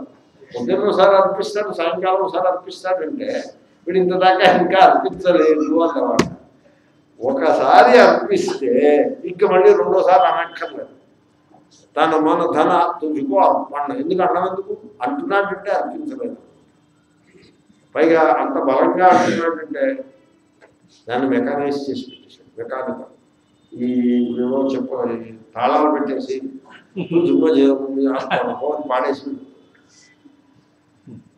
ఈ తాళాలు పెట్టేసి పాడేసి గట్టిగా పాడేసేసారు అనుకోండి, భావన ఏమి ఉండదు, ఉంటే అలర్ట్ చేసేది ఏదో సంథింగ్ చిన్నప్పటి నుంచి ఏదో ఉంటుంది దాంట్లో కూడా, ఉండదో లేదు అందులో. కానీ అది అర్పణ కాదు. కాబట్టి ఈ అర్పణ చాలా కఠినం. శరణాగతి లిటరేచర్లో వెళ్ళదు. నేను శరణాగతి చేస్తున్నాను అని లిటరేచర్. శరణాగతి స్తోత్రం, శరణాగతి స్తోత్రం ఉంటుంది. కాబట్టి శరణాగతి చేయడం అంటే ఏమిటి? శరణాగతి స్తోత్రాన్ని చదివేసేది 3 సార్లు, 3 సార్లు 2 సార్లు 1 సార్లు అది చదివేస్తే శరణాగతి అవుతుంది. మనకి రకరకాల స్తోత్రాలు ఉన్నాయి. లక్ష్మీ స్తోత్రం, కుబేర స్తోత్రం, యమాష్టకం, మిథురాష్టకం, మీనాష్టకం, అష్టకాలు, శరణాగతి అష్టకం అంటే చదివేది. అంటే ఈ టెర్మినాలజీ, ఆ లిటరేచర్ రిలీజియస్ టెర్మినాలజీలో నా 1 more word శరణాగతి, తన్మంధ. అందులో అది కూడా తన్మంధ అంటే భయం ఉంటుంది. అది తేలిక. కానీ యథార్థమైన శరణాగతి ఈజ్ నాట్ ఎన్ యాక్షన్. కర్మ కాదు. శరణాగతి కర్మ కాదు. కర్మ మీరు అడ్డంగా పడిపోతారు, కానీ శరణాగతి చేయలేదు. దేవుడికి దేవా శరణం శరణం అని అడ్డంగా పడిపోతారు, కానీ శరణం చేయడం కష్టం. కర్మ కాదు, ఒక ఇమోషన్ కాదు. ఇమోషన్ డేటాగా ఊగిపోతూ శరణం చేసేసాను, పైచేపు వెళ్ళిపోయి శరణం చేసి అలా ఉప్పు కడమ నీళ్ళు చేశాను. Emotion could be good one, are పైత్యం ఎఫెక్ట్ కూడా అవ్వచ్చు, whatever could be this are that. But శరణాగతి ఈజ్ నాట్ ఎన్ ఇమోషన్. ఎందుకంటే ఇమోషన్లో మీరు శరణాగతి చేశారనుకోండి, తర్వాత కూర్చొని దుఃఖించాల్సి ఉంటుంది. ఇమోషన్ వచ్చేసి మీరు ₹1,00,000 ఇచ్చేసారు అనుకోండి, తర్వాత ఏమవుతుంది? ఈ మొహం వాళ్ళు ఉంచుకోవాలి. నన్ను మాట అడగచ్చు కదా, అంత కంగారు ఉంటుంది. ఇమోషన్లో ప్రాబ్లం. కాబట్టి శరణాగతి ఈజ్ నాట్ ఎన్ ఇమోషన్. శరణాగతి is not an intellectual exercise. అంటే శరణాగతి మీద ఉపన్యాసం చెప్పేశాను నేను, శరణాగతి మీద పుస్తకం రాసేసాను, బట్ స్టిల్ శరణాగతి చేయడం చేత కాదు. శరణాగతి ఈజ్ నాట్ దాట్. మరి ఏమిటి శరణాగతి? శరణాగతి అంటే తత్వం. మీరు ఆత్మనిష్ఠులుగా సైలెన్స్లో ఉన్నప్పుడు మీకు శరణాగతి అంటే అర్థం. ఆ సైలెన్స్లో మీరు ఉన్నప్పుడు you can accept anything. Acceptance. సుఖాన్ని దుఃఖాన్ని రెండింటినీ కూడా ఈశ్వర ప్రసాదంగా స్వీకరించగలగడము శరణాగతి. ఓ మహాత్ముడు చెప్పాడు, నీకు సుఖంలో ఈశ్వరుని కృప కనపడుతుందా అని అడిగాడు. కనపడుతుంది. దుఃఖంలో కనపడుతుందా అని అడిగాడు. అబ్బాయి దుఃఖంలో కనపడుతుంది. ఇప్పుడు దుఃఖం అంటే మీకు ఏదైనా సుఖం వచ్చిందనుకోండి, అంతా దేవుడు మహిమ, దేవుడు మహిమ, యూ ఫీల్ ఇట్ గుడ్. దుఃఖం వచ్చిందనుకోండి, దాంట్లో do you feel ఈశ్వరాస్ hand in it? ఈశ్వరుని కృప. ఈశ్వరుని మీద నింద కాదు, కృప. అంటే దుఃఖంలో కృప ఎలా ఉంటుంది? ఉంటుంది. ఇప్పుడు బాడీకి జ్వరం ఎందుకు వస్తుందో తెలిసిన? జ్వరం వచ్చినప్పుడు మీరు భోజనం మానేస్తారు. జ్వరం రాకపోతే వీడు తిన్న ఆహారం బ్యాక్టీరియాకి వెళ్ళిపోయి మీరు చచ్చిపోతారు 2-3 రోజులు. టైఫాయిడ్ వచ్చినప్పుడు జ్వరం రావాలి. జ్వరం ఈజ్ ఎ డిఫెన్స్ మెకానిజం. అప్పుడు ఒక యుద్ధం ప్రకటించబడింది ఆ బ్యాక్టీరియా మీద. జ్వరం వచ్చేస్తుంది, మీరు భోజనం మానేస్తారు. అప్పుడు భోజనం మానేస్తే శరీరంలో ఉన్న ఎనర్జీ అంతా కూడా బ్యాక్టీరియాని ఫైట్ చేయడానికి వినియోగించబడుతుంది. లేకపోతే ఏమవుతుందో తెలిసిన, భోజనం చేసేస్తే దాన్ని అరిగించడానికి ఎనర్జీ చాలా ఖర్చు అవుతుంది. ఈ ఎనర్జీ అంతా అటు డైవర్ట్ అవుతుంది. తర్వాత మందు వేసుకుంటారు, భోజనం మానేస్తారు, మందు వేసుకుంటారు. That is how the body is save. కాబట్టి ఇప్పుడు జ్వరం రావడం దేహానికి మంచిగా చెడా? మంచి. కానీ మనం ఏమనుకుంటాం? చెడు. మంచి, దాంట్లో మంచి. అలాగే ఒకడు రైలు ఎక్కబోతున్నాడు, ఏదో టెలిఫోన్ వచ్చింది, ఏదో అర్జెంట్ ఫోన్ వచ్చింది, ఆ రైలు ప్రయాణం క్యాన్సిల్ అయిపోయి ఇంటికి వెళ్ళిపోయాడు, ఏడుపుకొని పెట్టి కూర్చున్నాడు. తర్వాత తెలిసింది ఆ రైలు వెళ్ళి గొంతులో పడింది, ఆ యాక్సిడెంట్ అయింది. చూడండి ఎంత లాభం కలిగింది. కాబట్టి దుఃఖంలో కృప ఉంటుంది. దీనికి ఒక దృష్టాంతం చెప్తాను. చిన్నపిల్లవాడు మట్టిలో ఆడుతున్నాడు. ఇప్పుడు తల్లి ఏం చేస్తుందంటే వచ్చి వెనకాల నుంచి వచ్చి నడ్డి మీద చిన్న దెబ్బ కొడుతుంది. వాడికి నెక్కి తగిలిట్లాగే కొడుతుంది. ఎందుకంటే మట్టిలో ఆడడం అనే హ్యాబిట్ మంచిది కాదు. నోట్లో పెట్టుకుంటాడు, లేకపోతే నోట్లో పెట్టుకుంటుంటే చేతి మీద కొడుతుంది, దెబ్బ తగ్గుతుంది. వీడి ఘోరమని ఏడవడం ప్రారంభిస్తాడు. అప్పుడు జబ్బు పట్టుకుని మరమరా ఇచ్చుకుపోయి బాత్రూంలో పోలేసి చన్నీళ్ళు వీడిని ఎత్తి మీద పోసేసి సబ్బు పెట్టి స్నానం చేయించేస్తుంది తల్లి. ఇప్పుడు వీడు ఏం చేస్తూ ఉంటాడు? మొత్తం అంతా ఏడుపు వీడికి. ఎందుకని? వాడికి కష్టం కలిగిస్తుంది తల్లి. తల్లి వాడిని కష్టపెట్టేస్తుంది. అందుకోసమే కదా మరి వాడు ఏడుస్తున్నాడు. ఇప్పుడు మీరు చెప్పండి, తల్లి వాడిని కష్టపెడుతుందా, శోధన చేస్తుందా? శోధన చేస్తుంది. శోధన ప్రక్రియ ఎప్పుడు కష్టపెడుతున్నట్టే ఉంది. ఎప్పుడైనా పంచకర్మ చేయించుకుంటే తెలుస్తుంది వీళ్ళ ఆయుర్వేద. ఇంకా మళ్ళీ ఎప్పుడు దాని వెనుక వెళ్ళడం. శంఖ ప్రక్షాళనని వాళ్ళు చేయాలి వచ్చి వీళ్ళు మాట్లాడుతున్నాక మంచం మీద లేవలేదు. కాబట్టి శోధన క్రియ ఎప్పుడు పెయిన్ఫుల్గానే ఉంది. భగవంతుడు మనల్ని శోధన చేసుకోవాలి. దాంట్లో ఏమో మంచి ఉంటుంది. ఓ తలుపు మూసుకుపోతుంది, ఇంకో తలుపు తెలుస్తుంది. ఆ తలుపు మూసేసిన దేవుడే ఇంకో తలుపు తెలుస్తుంది. మనం దుఃఖిస్తూ కూర్చుంటాం, ఈ తలుపు చూస్తూ దుఃఖిస్తూ కూర్చుంటాం. కానీ అక్కడ తలుపు తెరిచి ఉండాలి. మీరు దుఃఖించకుండా ఈశ్వరుడు ఈ తలుపును మూసాడు, ఐ యాక్సెప్ట్.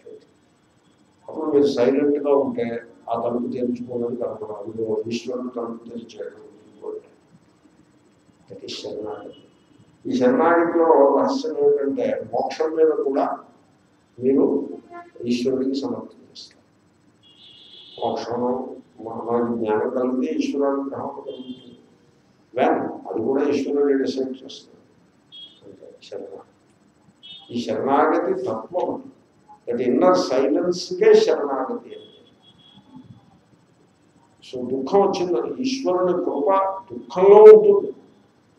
దుఃఖంలో ఉన్న ఈశ్వరుని కృపను ఎవడు గుర్తిస్తాడో వాడు శరణాగతి ఒక రహస్యం తెలుస్తుంది. తర్వాత గతాన్ని ఈశ్వరునికి సమర్పించుట అంత కఠినమైనది దగ్గర ఉంటుంది. ఎందుకంటే గతాన్ని ఈశ్వరుడికి సమర్పించడం చాలా కఠినం. గతంలో తన కర్తృత్వం ఏమీ లేదు. గతాన్నంతని ఈశ్వరుడే రచించినాడు. నేను రచించను, ఆ రచన నేను చేసిన రచన కాదు. గతము మనిషి జీవితము అంటే అది ఒక గతము, ఒక పెద్ద రచన. ఆ రచన నేను చేసిన రచన కాదు. బయోగ్రఫీ రాసుకుంటాను. బయోగ్రఫీ రాసేప్పుడు ఎలా రాస్తాను? నేను ఇదిగో ఇది రచించాను అని రాస్తాను. నేను ఇది చేశాను అంటే రచించడం అంటే ఇది నేను చేశాను, అది నేను చేశాను అని రాస్తాను. నేను ఎంఏ పాస్ అయ్యాను, పిహెచ్డీ చేశాను, ఇక్కడ ఇది చేశాను, అక్కడ అది చేశాను అని బయోగ్రఫీ రాస్తాను. బయోగ్రఫీ రాసేటంటే అర్థమేంటి?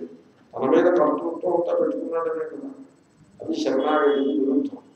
అంచేత మహాత్ములు బయోగ్రఫీలు రాయాలి. తాము రాయలు, ఇతరుల చేత రాయించారు.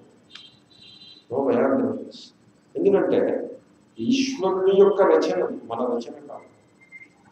కాబట్టి అది ఈశ్వరుని యొక్క రచన. ఈశ్వరుడు ఏమైనా రాసుకోవాలి, మనం రాసుకోవాలి. లేదా గతము ఒక స్వప్నం, అజ్ఞాన కల్పితం. కాబట్టి దాని గురించి రాసిదే ఉంటుంది. ఈ విధంగా నేను ఏ రకంగా చూసినా తత్వము, శరణాగతి అనేది తత్వం.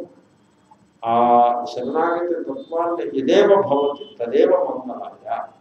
ఏది ఘటిల్లుతే, ఇప్పుడు భవతి అంటే ఏది జరిగితే అని చెప్తాను. ఈ జరగడం అనే మాట తెలుగులో వాడతారు. జరగడం అంటే ఇటువంటి కదలడానికి కూడా జరగడం అని అంటారు. ఒక ఘటన ఘటిల్లడానికి కూడా జరగడం. జరగడం అనొచ్చండి. ఏది జరిగితే అందరికీ ఈజీగా అర్థం. నాకు ఆ పదం మీద కొంచెం సందేహం కలిగి ఏది ఘటిల్లితే అంటున్నాను. కామన్గా యూజ్. కాబట్టి ఏది జరిగితే అది ఈశ్వరుని యొక్క కృపయే. పరీక్ష పాస్ అయితే కృప, ఫెయిల్ అయితే అది కృపే. పరీక్ష పాస్ అయి మీరు ఏం చేస్తారు? ఇంకో పరీక్ష పాస్, అంతే కదా. ఇంక విసిగిద్దిగా పరీక్షలకు వెళ్ళి ఆ తర్వాత ఏదో క్లర్క్ కింద జాయిన్ అవుతారు. ఏం మహాభాగ్యం. ఈ పరీక్ష ఫెయిల్ అయిన వాడు ఒక ట్యాక్సీ తోడడం మొదలుపెట్టి ఇప్పుడు 10 ట్యాక్సీలకు ఓనర్ అయ్యాడు. కాబట్టి వాడే పెట్టరా, మీరు పెట్టరా? వాడే పెట్టరు. ఈ ఎంప్లాయీస్ అండ్ అదర్ పీపుల్. లేదా యూ నీడ్ ఎన్ ఎంప్లాయర్. ఉద్యోగం ఉంటున్నావు అన్నప్పుడు. కాబట్టి ఇది మంచిదే అది మంచిదే యూ కెన్ నెవర్ టెల్. ఇది మంచిదే అది మంచిదే, ఉద్యోగం మంచిదే అది మంచిదే. పరీక్ష పాస్ అవ్వడం చెడ్డదే కాదు, మంచిది. ఫెయిల్ అవ్వడం అది చెడ్డది కాదు. దాంట్లో ఏదో ఈశ్వరుని కృప ఉంది, దాంట్లో ఏదో మంచి ఉంది. కాబట్టి ఏది జరిగితే అదే మనం మంచిది అంటారే. ఎదేవ భవతి తదేవ మంగళ, ఎదేవ భవతి తదేవ ఈశ్వరస్య కృప, శైవ ఈశ్వరస్య కృప అని ఆ విధంగా దాన్ని స్వీకరించే ప్రయత్నం, దాన్ని శరణాగతి. కాబట్టి నేను శరణాగతి చేస్తున్నాను. మళ్ళీ అన్ని సంబోధన, నారాయణ అనేది సంబోధన. నారాయణ అంటే చూడండి, నారాయణ అంటే వైకుంఠంలో ఉండేవాడు అని అర్థం కాదు. Unless Vaikuntha is your own heart. Vaikuntham me heart అని చెప్తే సరే. అలా కాకుండా అక్కడెక్కడో బయట వైకుంఠం ఉంది, అక్కడ నారాయణుడు ఉంటాడు అంటే ఆ పదానికి ఆ అర్థం ఫిట్ కాదు. మీరు చెప్పచ్చు, స్టిల్ ఒక భావన ఉంటుంది కదా, చెప్పచ్చు. కానీ నారాయణ అంటే అర్థం అది కాదు. ఎందుకంటే నర ఏవ నార, నరుగన్న నారుడునే ఉంటుంది. నారహ అయనం యస్య. నారాయణ అనే పదము ఈశ్వరుడు యొక్క చిరునామా, ఇట్స్ అన్ అడ్రస్, చిరునామా. ఏమిటి అడ్రస్సు? మనిషిని చూసుకో నువ్వు, నర ఏవ నారహ, మనిషి ఉన్నాడా అన్నాడు, వాడి హృదయంలో ఉంటాడు ఈశ్వరుడు. అది నారాయణ. అయనం, అయనం అంటే నివాసిస్తాం. కాబట్టి సకల ప్రాణుల హృదయంలో సంబోధన నారాయణ. కరుణామయ, నీవు అంతా కరుణయే గలవాడవు, దయయే గలవాడవు. అదేమిటండి దయ ఏమిటండి? అప్పుడు డబ్బు పోయింది, అది కూడా దయేనా? అది కూడా దయ. యస్యానుగ్రహం ఇచ్చాను తస్య విత్తం హరామ్యహం. నేను అని భాగవతం, నేను ఎవరిని అనుగ్రహించాలని కోరుకుంటానో వాడి డబ్బులు లాగేసుకుంటాను. నేను న్యూయార్క్ టైమ్స్లో ఆర్టికల్ చదివాను. ఇది వెరీ ఇంట్రెస్టింగ్. నా అనుభవం మీకు చెప్తున్నాను. ఈ అక్కడ లాటరీ ఇక్కడ తక్కువ, ఆ పిచ్చి ఇక్కడ తక్కువ, అమెరికాలో ఎక్కువ. లాటరీ ఉంటుంది. లాటరీ డాలర్స్లో ఉంటుంది, మిలియన్స్ ఆఫ్ డాలర్స్లో ఉంటుంది. తర్వాత వాళ్ళు ఫెయిర్గా ఇస్తారు. ఎవడైనా లాటరీ నెగ్గాడు అనుకోండి, వాళ్ళు అడుగుతారు, ఏమో నీకు 10 కోట్ల లాటరీ వచ్చింది, దీంట్లో ట్యాక్స్ కట్టాలమ్మా, ట్యాక్స్ కట్టుకుంటున్నాను. నువ్వు లంచం ఎవరికే ఇవ్వక్కర్లేదు, ఏంటంటే ఎవరికి టిప్ కూడా నువ్వు ఇవ్వక్కర్లేదు. అది ప్రేమకు ఇస్తే ఇవ్వడమే తప్ప వాడు తీసుకోడు. వాళ్ళు అడిగి తీసుకోడు. మీరు ఇస్తే కూడా వాడు తీసుకునే సందర్భంలో తీసుకుంటారు, అది తీసుకోడు. ఎందుకంటే మీ డబ్బులు పట్టుకెళ్ళడమే ఇంకా. ఎనీవే, సో నీకు ట్యాక్స్ కట్టాల్సి ఉంటుంది. 10 కోట్లలో 3 కోట్లు ట్యాక్స్ పోతుంది. అక్కడికక్కడే ఆ ట్యాక్స్ అని కట్టేస్తారు. 7 కోట్లు వస్తుంది. 7 కోట్లు అంతా ఒక్కసారి ఉంటావా, లేకపోతే నీకు మంత్లీ ఇన్కమ్ కిందే ఉంటావా అని అడుగుతాం. ఇవే ఇంత వస్తుంది. తర్వాత మంత్లీ ఇన్కమ్ కింద ఇచ్చి మాట అయితే నువ్వు నామినీ కూడా రాసేసి అలా చేస్తావు. కాదు 7 కోట్లు ఒక్కసారి ఏమంటే చెక్కు రాసి ఇచ్చేస్తుంది. మీకు చెక్కు క్యాష్ అయిపోతుంది, మీరు మీ అకౌంట్లో ఉంటుంది. సో ఆ రకంగా ప్రతి నెలకి ఒక కోటీశ్వరుడు తయారవుతుంది. $1,00,00,000 ఈశ్వరుడు ప్రతి నెలకు ఒకటి తయారవుతుంది. ఈ లాటరీలో నేను ఈ లాటరీ వచ్చిన వాళ్ళ గాథలను న్యూయార్క్ టైమ్స్లో చదివి నా పాఠంలో చెప్పాను. ఈ లాటరీ వచ్చిన వాళ్ళందరూ కూడా దురదృష్టవంతులండి, వాళ్ళ జీవితాలు షాటర్ అయిపోయాయి, కుటుంబాలు నాశనం అయిపోయాయి అని నేను పాఠంలో చెప్పాను. కాబట్టి అది భోగమని, అది మహా ఈశ్వరుని కృపను నేను అనుకుంటున్నాను. ఉదాహరణ చెప్తూ ఉంది. ఏమని, ఒక ఆయన ఒహాయో స్టేట్లో ఆయనకి $1,00,00,000 లాటరీ వచ్చింది. వస్తే వచ్చిన 6 మాసాలకి ఆయన భార్య ఆల్కహాల్ కన్సంప్షన్ ఎక్కువై చచ్చిపోయింది. ఆయన పెద్దవాడు. ఇంకొక 2 మాసాలకి ఈయన డ్రగ్ ఓవర్ డోస్లో చచ్చిపోయాడు. 9 మాసాలు అయ్యేప్పటికీ వీళ్ళ మనవరాలు కొడుకు కూతురు ఆమె ఒక ఆడి కార్లో ఏదో పొగపోతుందనంతో యాక్సిడెంట్ చచ్చిపోయింది. ఈ 9 మాసాలు అయ్యేప్పటికీ 3 పోయారు. ఈ 3 deaths directly linked to the death. వాళ్ళకి లాటరీ కనుక వచ్చి ఉండకపోతే ఈ 3 ఇవాళ బతుకుంటుంది అని ఈ రకంగా నేను చెప్తూ ఉండేవాడిని. పాఠం న్యూయార్క్ టైమ్స్ చదువుతాను నేను. ఇక్కడ నేను ఏది చదవను. అక్కడ నేను వెళ్ళగానే ఆశ్రమం వాళ్ళు న్యూయార్క్ టైమ్స్ నేను ఇంకా వస్తున్నాను అనగానే వాళ్ళు సబ్స్క్రైబ్ చేస్తాను. చేసి నా బొమ్మ ముందు పారస్తాను తీసుకొచ్చి. నేను ఖాళీగా ఉన్నప్పుడు చదువుతాను. It's a good news paper నా అభిప్రాయం. I'm a fan of New York times. So దాంట్లో ఇలాంటి అనాలిసిస్ ఇస్తాను. నేను న్యూస్ ఐటమ్ చదివి చెప్తున్నాను.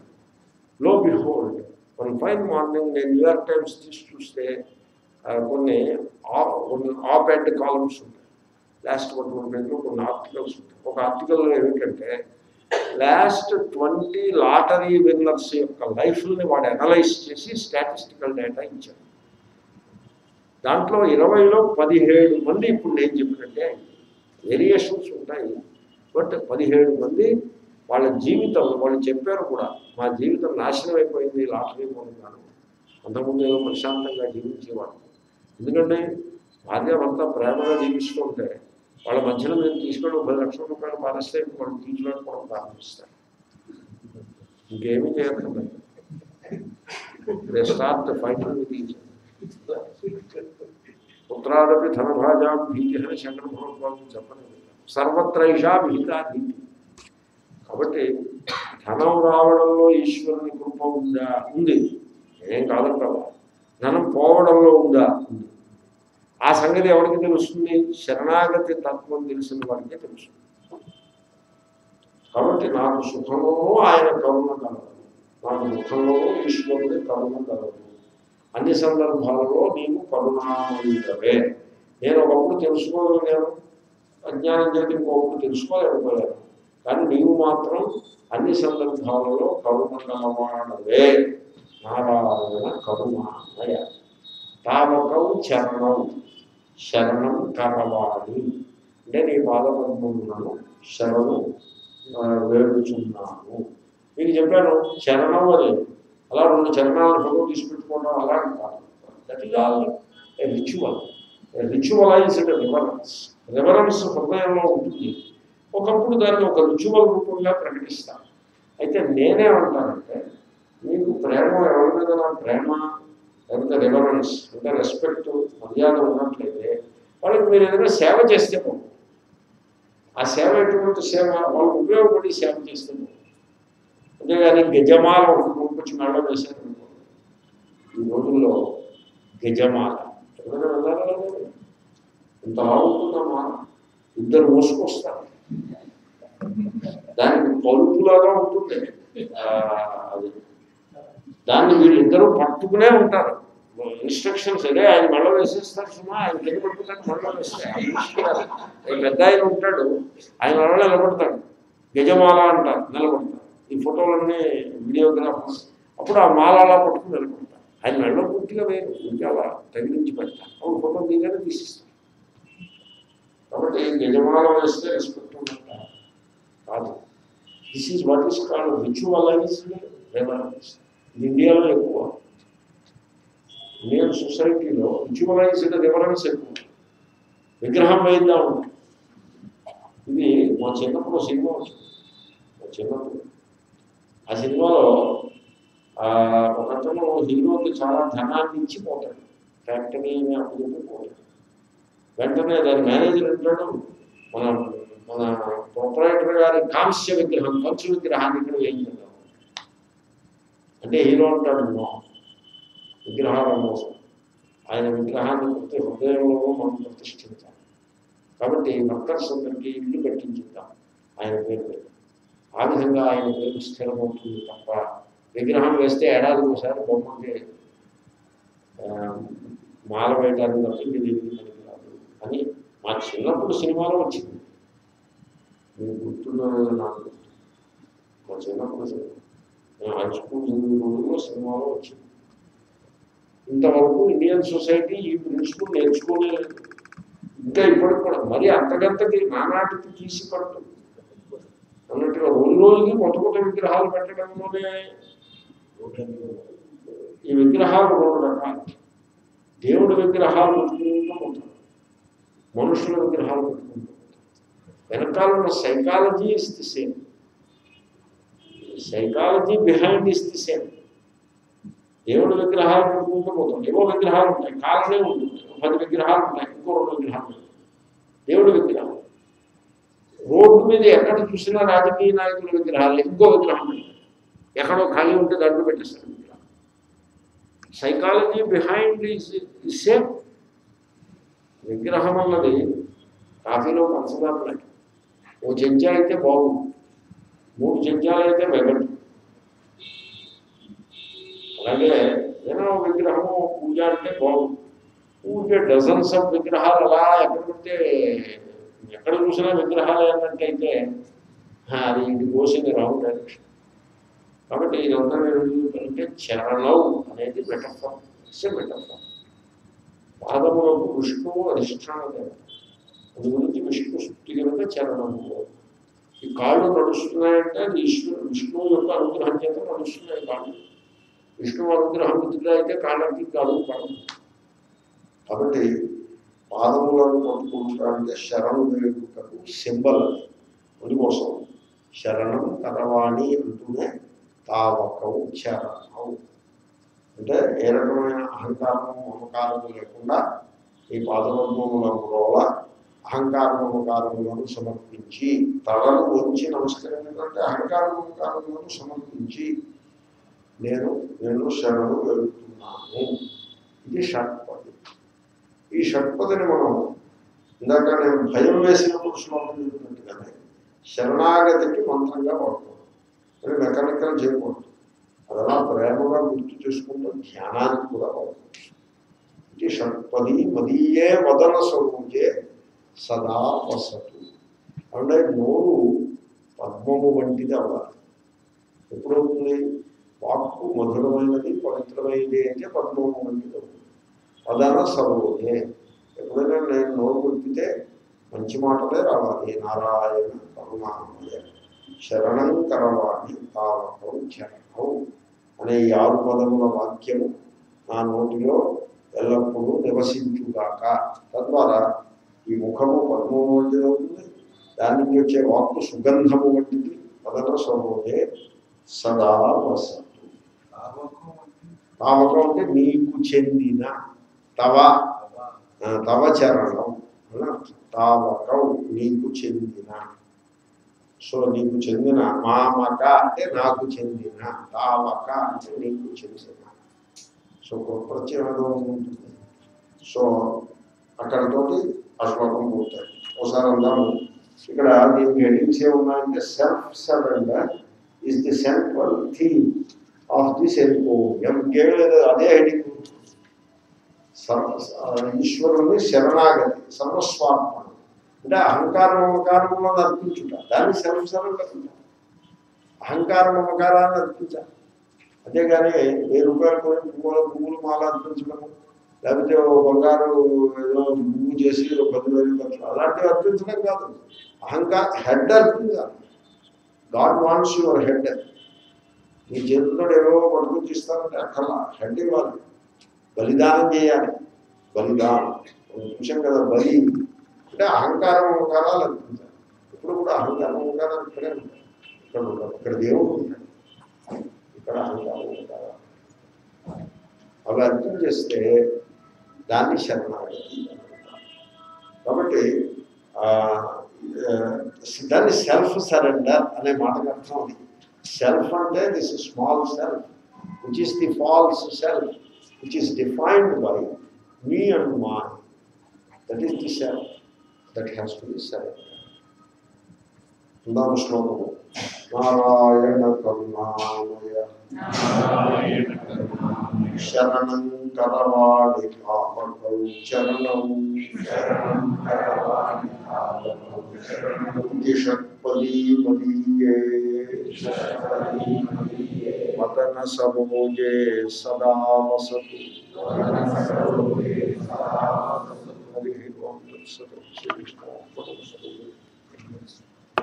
I'm happy.